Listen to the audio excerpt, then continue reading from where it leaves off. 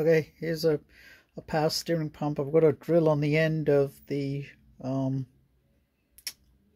pulley or the bolt, and if you turn it very slowly. Now what I noticed is from rest, if you go slowly it doesn't work, and then suddenly when you speed up a lot faster, it does eventually.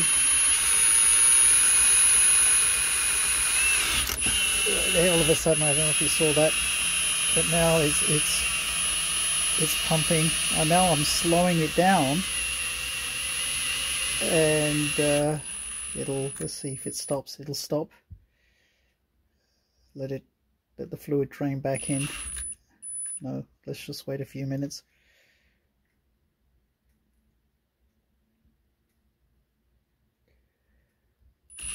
So I think there's the valve in there that does something, because last time I set up the phone and had to rig up that little thing,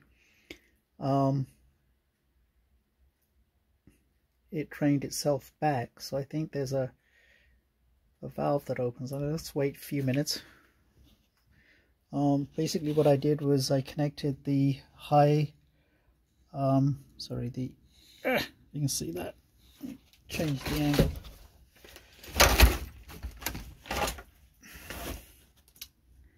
Connected a pipe to the high pressure line input, that's the threaded one, and then this is the return from the rack. So I've just left that up in the air. Initially I made a mess on that. Let's try it again. As I said, it's running super slow, but you can see that there's it's pumping, so it's a good indication. I know someone recently on the SSC forum said they rebuilt their pump but it wasn't pumping, but you can see straight away that very small speed it is pumping, and then if you speed it up, I suppose it opens up more. But there you go, that's how I suppose you can test if a pump is working. I'm actually going to attempt to hook this up to a power steering pump, a rack, one of my racks that's here, and see if all the pipes don't leak or anything. So, adding a few more little things.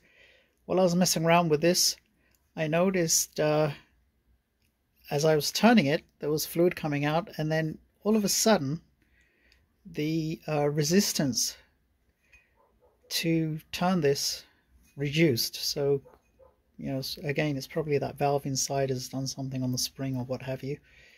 And so again, now if I turn it by hand, it's not gonna pump.